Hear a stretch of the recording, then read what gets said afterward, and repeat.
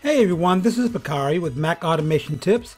Hey, in this video, I want to introduce you to one of my favorite and most used automation applications called Screenfloat. Unlike Apple's default screenshot application, Screenfloat automatically opens screenshots instead of saving them to the desktop. Your Screenfloat captures remain open on the desktop until you close or delete them. All closed shots go to the Screenfloat browser library where you can organize them into regular folders or smart folders.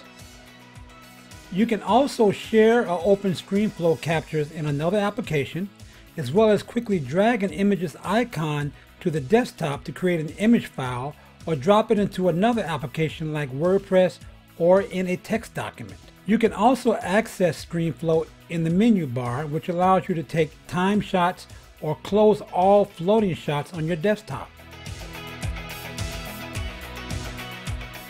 Screenfloat's preferences allows you to use assigned hotkeys for triggering a new and timed shots, opening the applications browser, or for hiding and showing screenshots. However, I never manually press Screenfloat's hotkeys. Instead, I use an assigned BetterTouchTool finger gesture that triggers the keys so that I can more quickly take shots and keep working.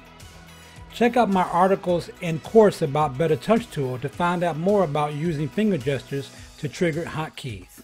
Also, I can trigger Screenfloat using a drag and dictate voice command. I simply say snap and the voice command triggers the hotkey. You can download Screenfloat for a trial review and purchase it in the Mac App Store for $8.99. If you take a lot of screenshots, I highly recommend that you make Screenfloat a part of your daily workflow. Thanks a lot for watching this video, and if you like this review, please like it on my YouTube, Facebook, and Twitter pages, and also subscribe to my accounts. Your feedback encourages me to keep producing more and more content.